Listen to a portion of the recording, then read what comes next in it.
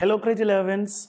I hope you guys are working perfectly with your mathematics. Today we're doing a very simple chapter which is called trigonometry, and it carries a lot of marks and it's just giveaway marks.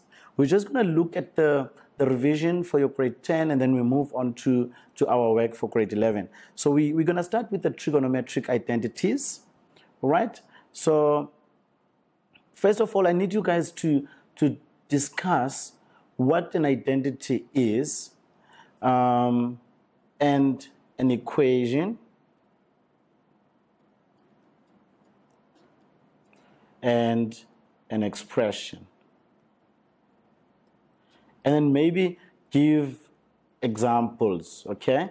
So we're just going to give you 2 minutes to just discuss amongst yourselves what is an identity, what is an equation, what is an expression. So take 2 minutes, just relook at those key concepts, and then we continue. Okay, let's go.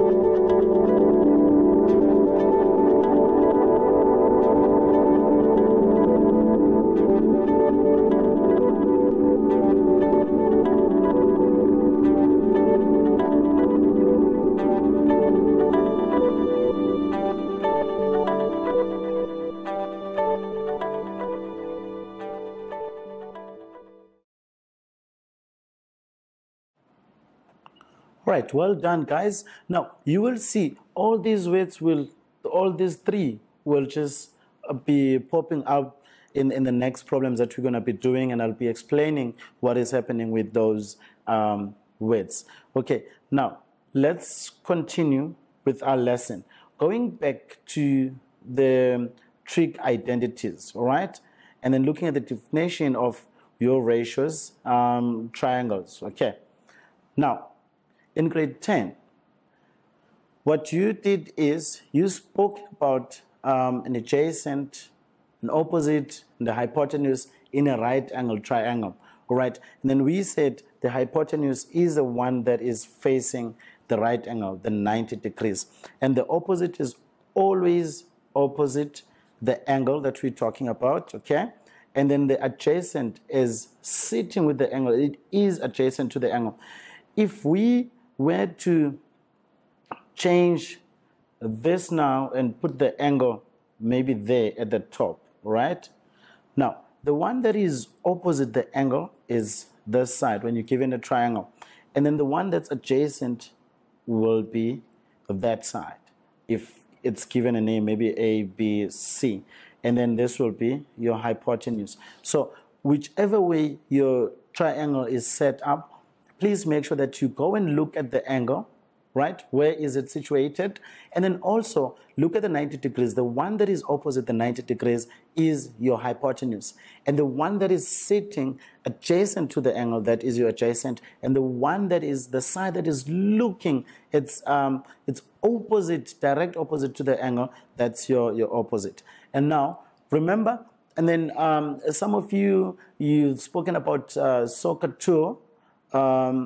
And then others are saying signs of happiness comes after having tons of alcohol and so forth. So whichever one that you use to remember to remind yourself about identities, it's perfect. We're gonna go with soccer 2.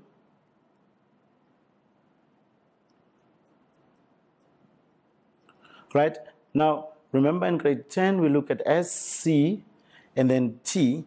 So S is O over H. So sine theta, it's opposite over hypotenuse, which in this case, it's going to be Y over R. And then your cos theta, it's adjacent, which is X over hypotenuse. That's your R equals to tan. It's your opposite over hypotenuse. That's Y over X. Just to recap on what we did in grade 10. So now if you look at your Cartesian plane, right? So you've got the x-axis and then the y-axis. Say you have point P there, and that point P is made up of x and y, right? So this is your x and y. Let's extend your theta is here. Okay, so this is your x and that is your y, which this is your hypotenuse and that is your opposite. And then this is your adjacent, okay?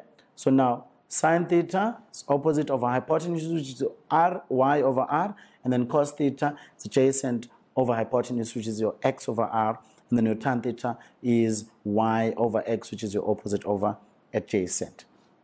Okay, right, now, use the diagram below to evaluate the following expression.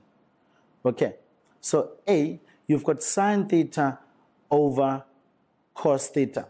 As we were trying to remind ourselves of the that sine is opposite over hypotenuse, cos is adjacent over hypotenuse, and tan is opposite over adjacent. So please use this diagram to evaluate what sine theta over cos theta is. I'm giving you 2 minutes to work with your friend, and then we get this expression ourselves. Let's go.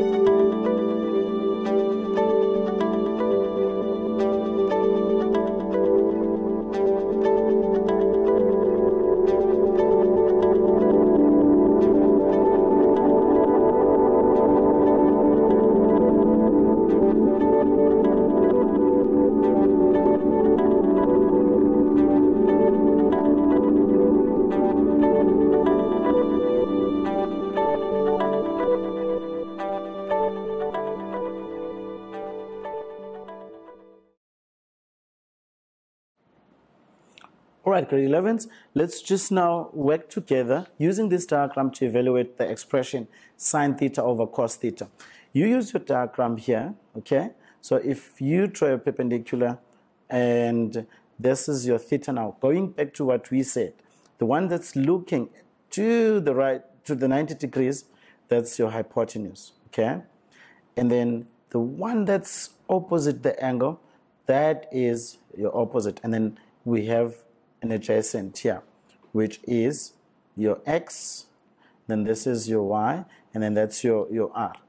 Now, if I am doing this is sine theta over cos theta, and then you can see that I've got only an equal sign, there's nothing on the left hand side, and then I continue working. Sine is opposite over hypotenuse, so opposite, which is y, over r, divide by cos is adjacent over hypotenuse, so that is x over r. Now, what we just did here, and just clarifying what is happening, I've got an equals to, but one, I'm working on the right hand side only. So this is your expression.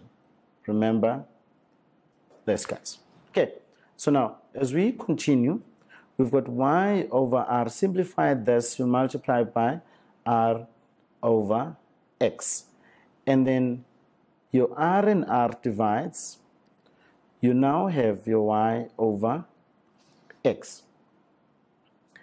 And then now, y over x, let's just write it in full. This is opposite over adjacent.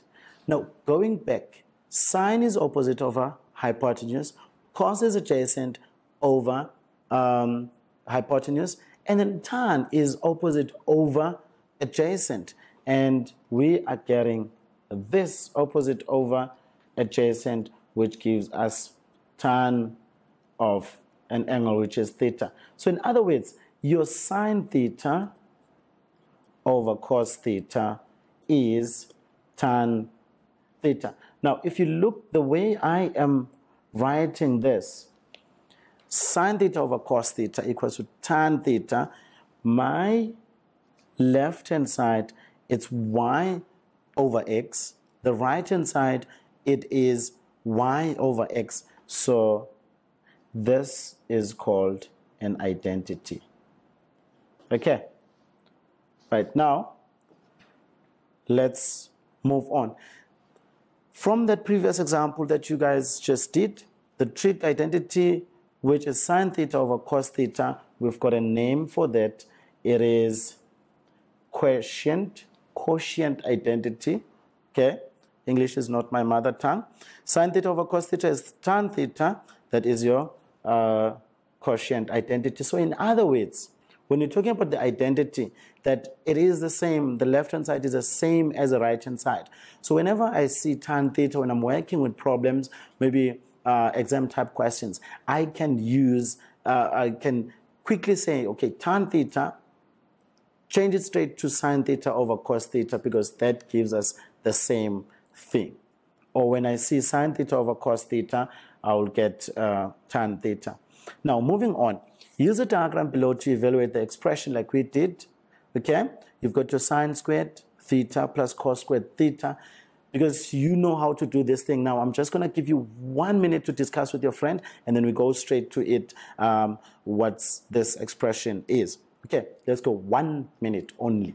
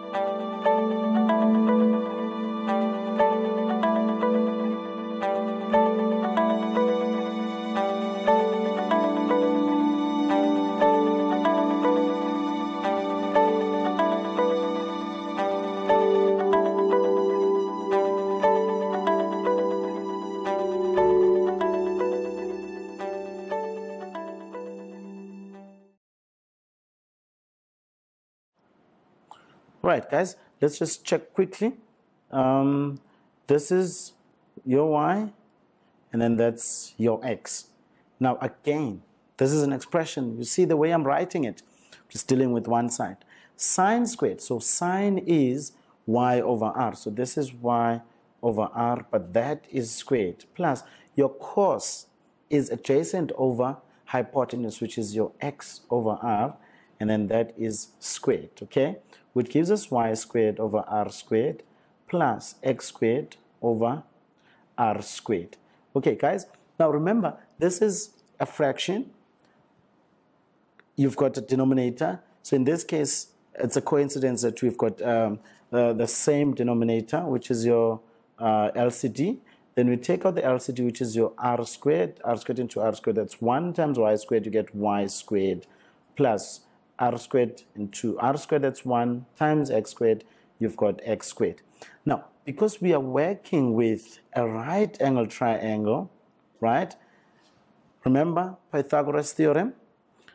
X squared plus y squared equals to r squared. So you say here, but x squared plus y squared equals to r squared, and then you recognize the source, it's Pythagoras theorem, okay? So in other words, where I see x squared plus y squared, can substitute by r squared. So this is r squared over r squared, and that gives us a 1, all right? So you've got sine squared theta plus cos squared theta equals to 1. Now, if you write that, so sine squared plus cos squared equals to 1, that is an identity. And we call this identity Pythagorean identity because it works the same as your Pythagoras theorem. And so in other words, where you see sine squared theta plus cos squared theta, you can easily substitute by 1. We're going to take a break, and then from there we continue with this nice topic, which is trigonometry, the easiest of them all. Let's go get some water, then we come back, we continue with our lesson.